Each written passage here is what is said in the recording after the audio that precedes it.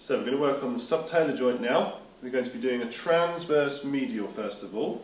So we're going to try to fix the talus and we're going to mobilise the calcaneum. So first of all, your hand grip, you're going to use again this kind of web position here, and that is going to go as much as you can around and across the talus. So you're almost coming in from the front there, round onto the medial side, so your finger is sitting directly below the medial malleolus and onto the talus. In that sense it should then fix. We're going to use our hand up against the bed so that as I apply a force, then the bed's going nowhere, which means my hand and their leg is going nowhere.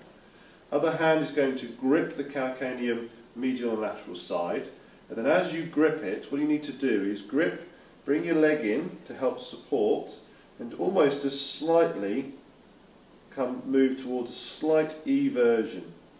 The reason for this is we're going to push a force down, again through our forearm, onto here, so we apply the force directly down following the orientation of the leg. So this leg is slightly coming across the bed, so I'm going just slightly at an angle, so it's 90 degrees to the plane.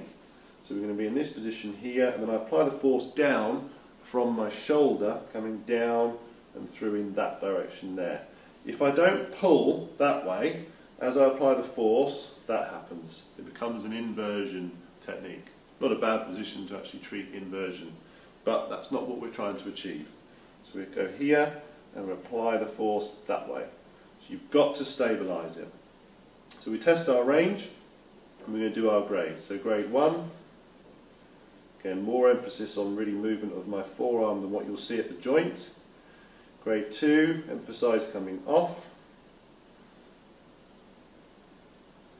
Grade 3, so we're testing for resistance now. Find a resistance and go through.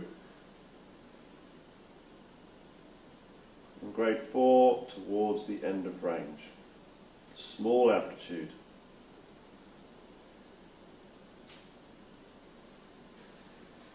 Okay, for transverse lateral, we're just going to swap legs. I'm just going to show this same position. Obviously you would do it based on the side that they needed, so straighten the leg out for me.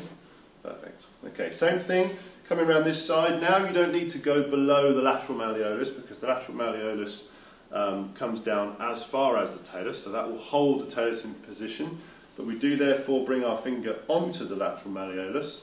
Medial side we can just come below the medial malleolus onto the talus, and then just below we're going to grip onto the calcaneum, exactly the same thing, so we're just going to support, slightly controlling towards inversion so that as we push we don't push around into eversion to do our transverse lateral glide.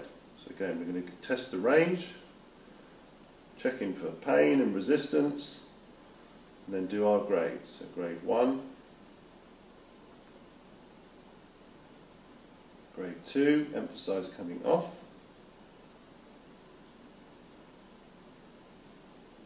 Grade 3, go through resistance.